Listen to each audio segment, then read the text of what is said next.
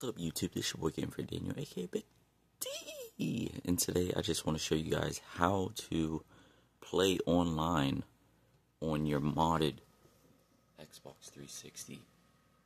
Okay? This is a customized modded Xbox 360. Pretty sweet looking. But if you have games on here like, Call of Duty, Black Ops 2, 3, and you want to play online, but you don't want to connect it to Xbox Live because you can get your account permanently banned. So there's a way of doing this where you can have an online account that's not through Xbox. Okay, so I'm going to show you guys how to do this. What we need to do here is hit our back, well, not our back button, but hit our start button, which is our settings, and you can see right there Unity. So this is what we need to enable and put in our username. So we need to go to website Xbox Unity.net.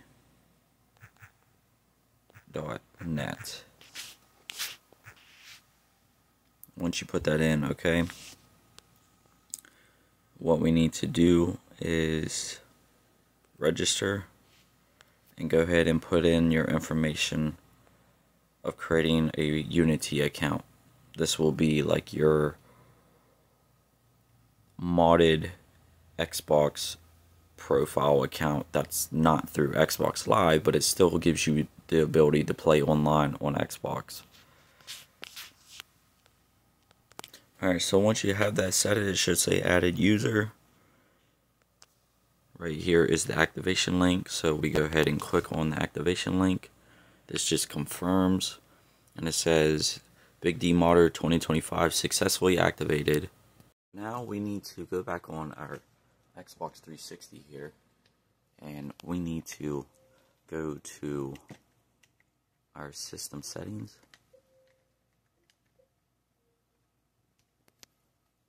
Go to our network.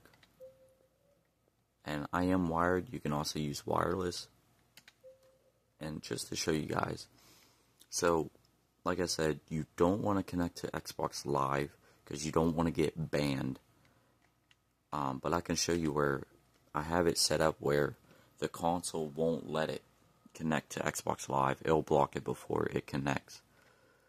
And you can see that right there. See, it blocks it before.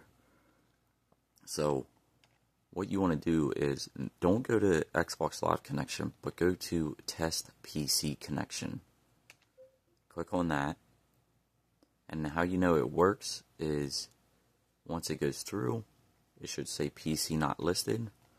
So we go ahead and go back. And we go back to our Aurora home.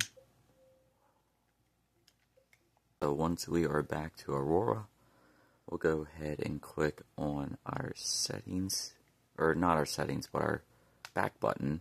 But it should say your IP address right there.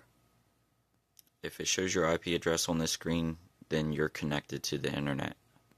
Okay, so we're going to go back to Unity connection. So we'll go ahead and click enable. And go ahead and type in that username that you picked. Okay, so make sure you have Unity enabled. Go ahead and type in your username and then request key.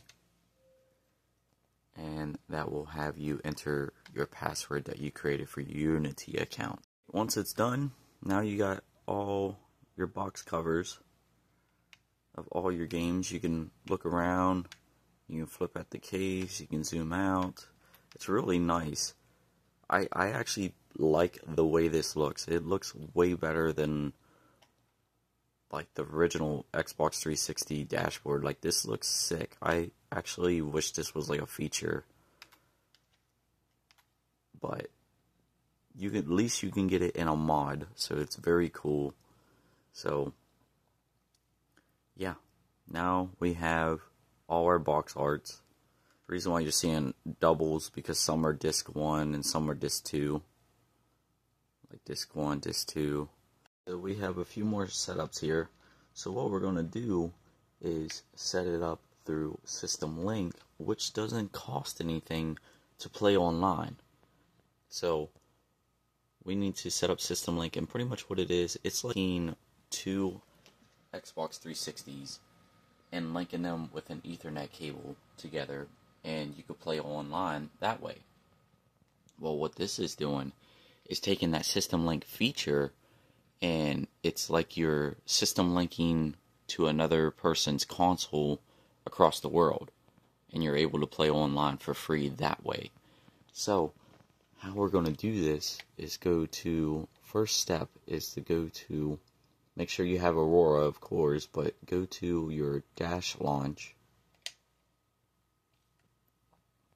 and we need to go to network and make sure ping patch is enabled and devlink is disabled. So devlink disabled, ping patch enabled. Hit your right bumper, go to your hard drive, and don't hit A, but make sure you hit, I believe it is X, to save it. And if you did it right, it says settings save to hard disk drive. The hardest part about this is, so what we're going to do is go back to our system settings, go back to our network. I'm wired, but if you're wireless, go to your wireless, go to configure network, and if you're connected, make sure you jot down your IP address and all that. Take a picture of your IP address, subnet, mask, and gateway. Manual. Okay, so whatever it was, type it in exactly how it was. For the same thing, DNS settings, we want to do manual as well. Make sure you take note of what it was, type it in exactly how it was. Whatever it was, put it in. Alright, next thing is modules. Go to Nova. Make sure this is set to always enable. Load on boot. Turn this off. And then hit your right bumper. And this is your web UI and link. Okay, so make sure everything is enabled here. And you can see the data port is 3072 and broadcast port is 3071. Those are all right. Go ahead and verify. And everything goes through. Once you're done all that, go ahead and back it all out. Now here comes the fun part, actually playing the games. Now, remember I said we are pretty much connecting to System Link, which is pretty much a LAN network that connects two Xbox 360s or more through an Ethernet cable, but we're just doing it through a online version of it.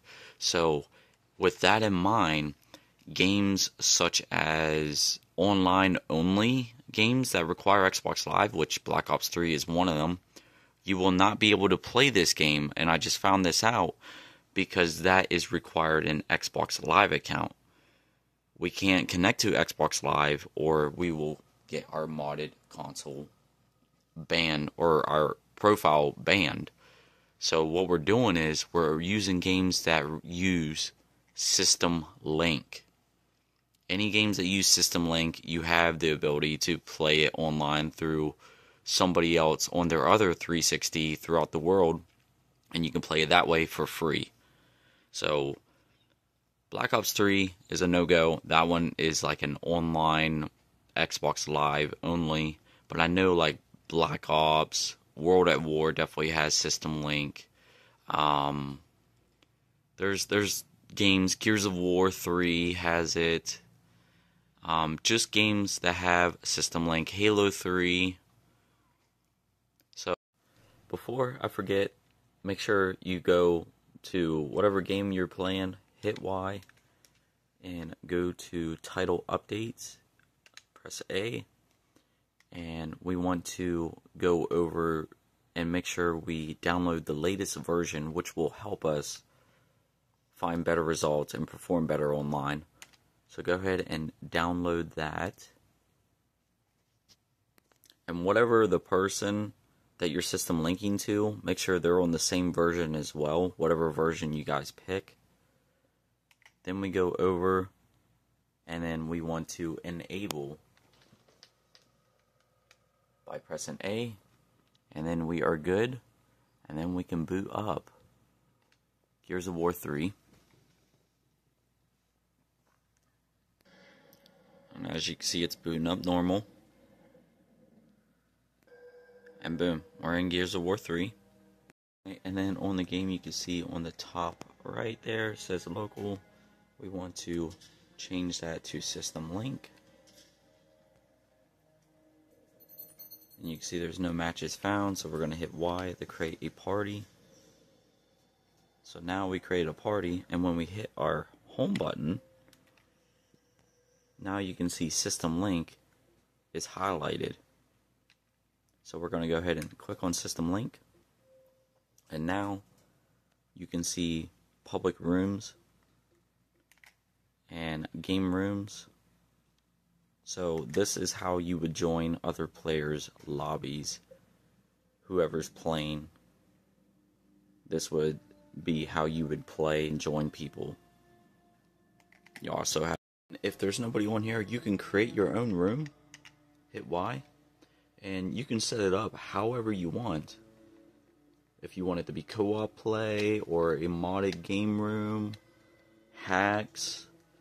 You could set a password. They would have to type in a password for them to join any region. It's pretty cool. It's kind of like a bypass through the system link. Instead of doing it through a LAN network, you're doing it online instead. So it's a really cool way of playing online on a modded console without getting your console or account banned. So I hope this helps you guys out. And we'll try another game, for example, maybe one that people are playing. Like I said, games like Black Ops 3 that require Xbox Live or online capabilities will not work with the system link feature because they require Xbox Live instead.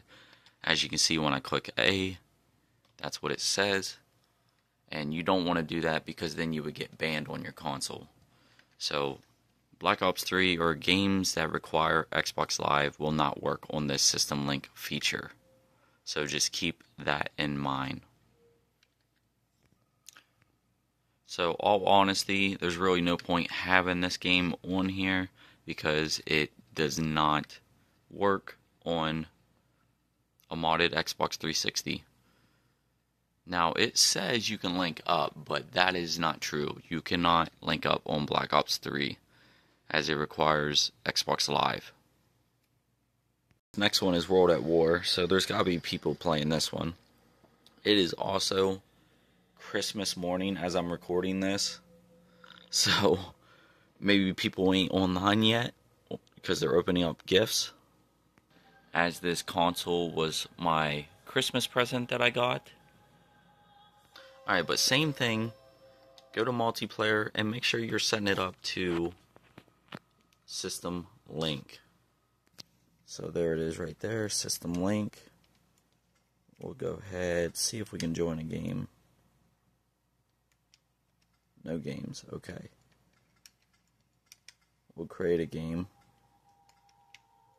Go ahead, go to our system link here. So it looks like nobody's playing on this as well. Alright, we're going to try Black Ops 2. Go to system link. See if we can join. Create. Go to our system link. And it looks like we actually have more public rooms this time.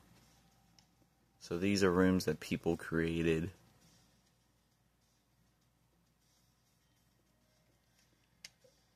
So we can join this one. And you can see where it joined.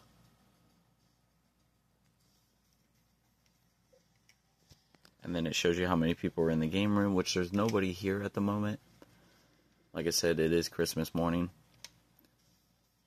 But that is how you play online on a modded Xbox 360. I hope this video helps. Be sure to like, subscribe, and I am out this thing. Until next time, I will see you in the next video. Peace. And yes, I can change the colors on this. Very cool.